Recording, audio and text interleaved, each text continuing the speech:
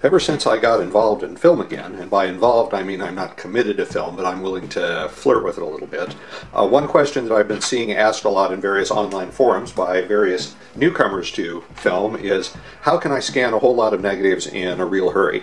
Usually these people are total noobs who have been left 5,000 rolls of black and white negatives by their great Aunt Agatha, and they want to scan them in a hurry to see if they can make her into the next Vivian Maier and cash in on her fame so that they can give up their day jobs as Twitch streamers or whatever the heck it is that they do. For most people, that isn't really realistically going to happen. That's just an awful lot of film to scan in a lifetime. Still, it's very handy to have a quick, consistent, and repeatable process for scanning your black and white negative films. So I thought I'd take a few minutes and show you the system that I'm using now, which seems to be working pretty well for me. The key to this is a piece of vintage darkroom equipment called a Bessler Negatrans negative carrier. The Charles Bessler company made these for many years for their line of 23C and 45M enlargers, and they were very popular with custom labs that had to do high volume printing because this type of carrier would let you handle 35mm film in strips and move them through the enlarger very quickly by turning this finger wheel on one end. I don't know if you'll be able to see it or not, but turning the wheel moved a rubber cord on either side that advanced the film through the carrier while holding it reasonably flat. I've modded my Negatrans in a couple of ways. One thing I did was to glue these rubber spacers on the bottom of it. The reason I did that is that most of the Negatrans carriers you'll find have this cable attachment on one end so that you could use a cable drive to advance the film.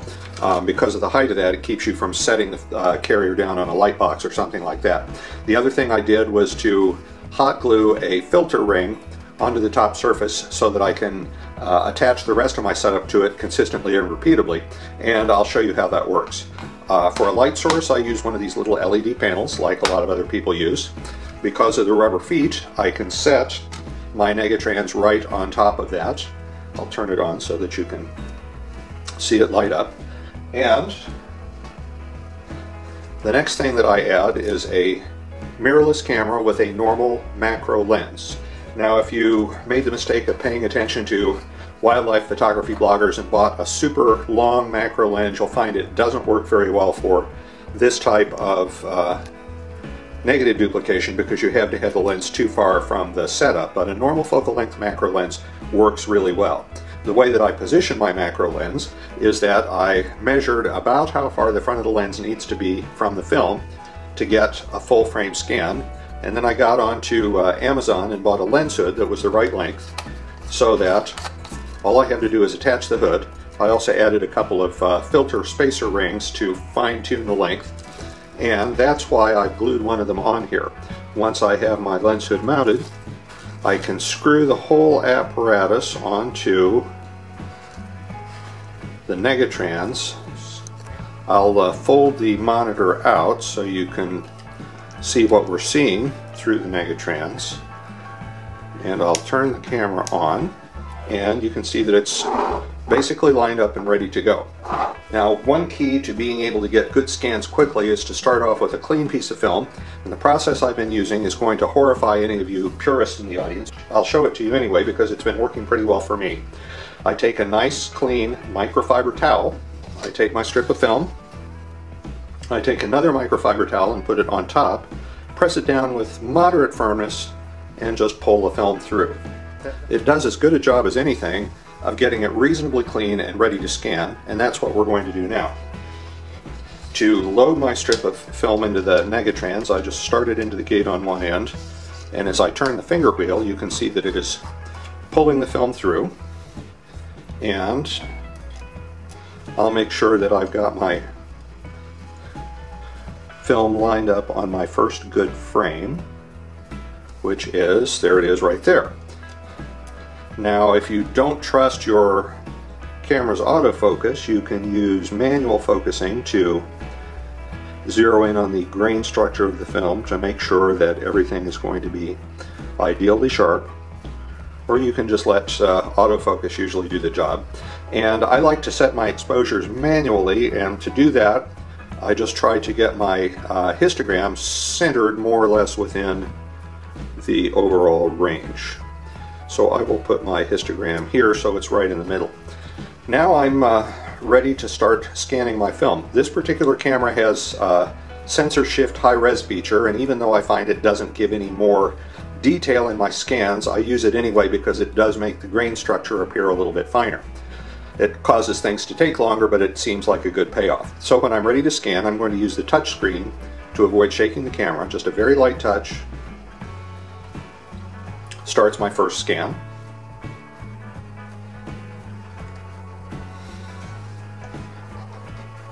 The fact that I shifted this a little doesn't really cause any harm because all of this stuff stays in alignment. I want to point out the thing about the lens hood is that the lens hood is a simple way of solving all of the problems of getting good scans. Keeping the camera and film in parallel alignment, the lens hood takes care of that. Blocking out any stray light, the lens hood takes care of that. Really all I have to do is move the film strip through and scan each frame until I've got them all. Now I'll mention that I got my Negatrans at a camera swap meet and it cost me about $40. You can also find them on eBay for usually not much more than that for the 35mm size. There's also a Negatrans for 120 film, but it needs a hinged cover glass to keep the film flat, and that makes it harder to use for rapid scanning, so I haven't tried that yet.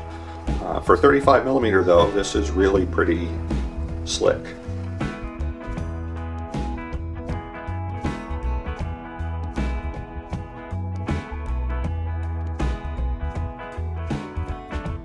Okay, now that I've imported my photos, got them all cropped the same way, rotated in some and so forth, I can invoke Negative Lab Pro by typing Command N.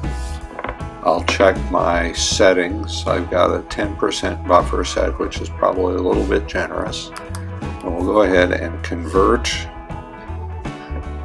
all the negatives so I can see how they're going to look. And there they are. I'm going to make an initial setting here by pulling my brightness down a bit. You can see it's applying to the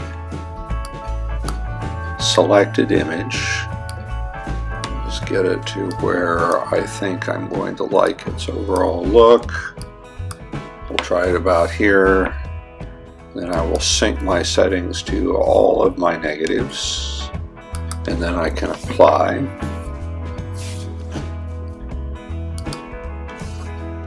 Now if I want to do some fine tuning,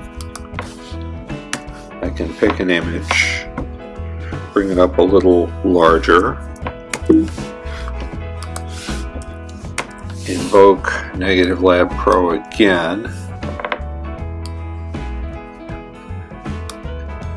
and do some tweaking on it. I want the darks to have detail in them, but I want the blacks to be pretty black.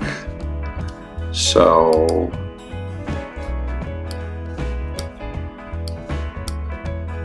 I'll adjust that until I'm happy. Then I can go back to my gallery view, bring up Negative Lab Pro again, sync my settings again, and now all my images should be pretty similar. The next thing I'm going to want to do is, using the Negative Lab Pro metadata preset, I'm going to update my metadata.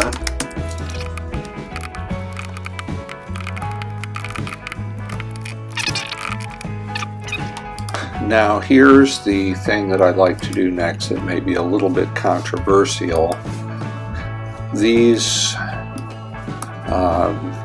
scans are all in the range of 130 megabytes, which is kind of a lot, and I don't really see any advantage to that in terms of detail. So I'm going to use Negative Lab Pro's export positive copy setting,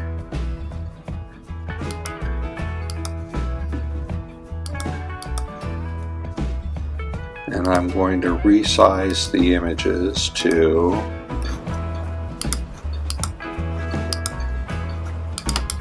24 megapixels.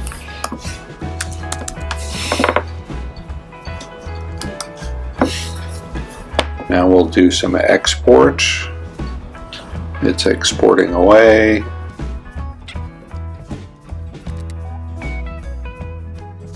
Now if, for example, we compare our original scan to this 24 megapixel positive, we don't, in my opinion, see much difference in detail level. We do, however,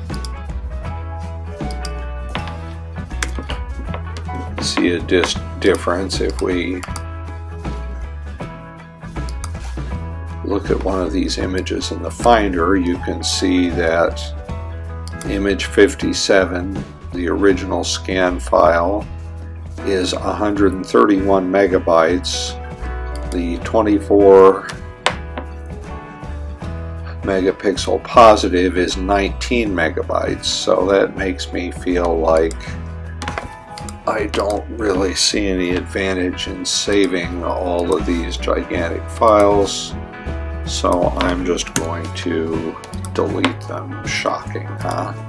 So now I have a nice little set of files which are positive, so if I want to do any additional messing with them in Lightroom, they'll behave like you would normally expect.